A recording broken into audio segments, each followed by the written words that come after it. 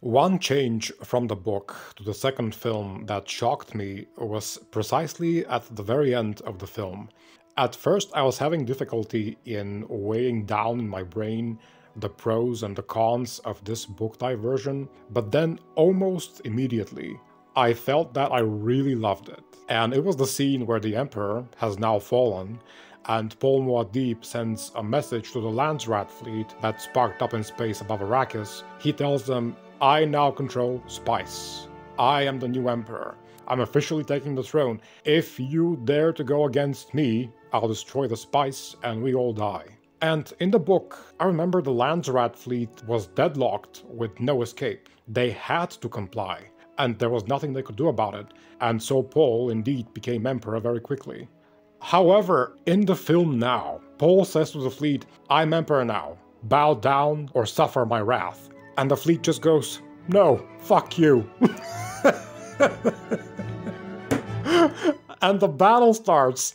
They literally just start showing ships flying up and attacking. And at first my reaction was, what the hell, what are they even attacking them with? Do Fremen possess spacecraft? And they're really badass desert warriors? But what the fuck can they do in a space battle? Plus, is the Landsrat insane? They're willing to risk the destruction of the Spice just because they don't want the Emperor changed. And so, logically, I don't think it makes much sense, but even so, as a person who's been reading a lot of history my entire life, if there's one thing that I've learned, humans are most of the time far from logical in their behavior, especially in situations like this one, where everything's on the precipice of just spiraling down into complete chaos. Situations like this are exactly the kind of moments where humans act the stupidest. And so, if the Landsrat fleet is threatened with complete annihilation, and from a random desert guy they haven't even known about until recently, do I think they would actually show their teeth and decide to be aggressive? Yes, I actually kind of do. I expect this lack of reason on the part of humans. And I think it made for an absolute bombshell of an ending to the film.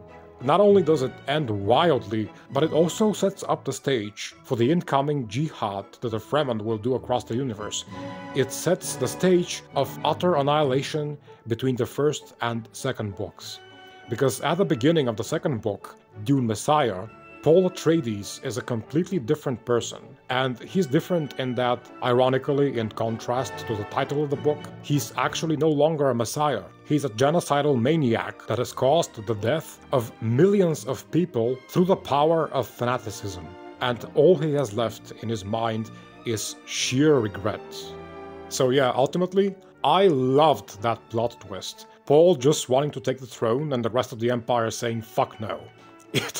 It reminds me of this anecdote of when Philip II of Macedon, this is the father of Alexander the Great, he went on to try and conquer Sparta, and he was like, "If I take your city, I'll burn the crops and pillage and rape all your women."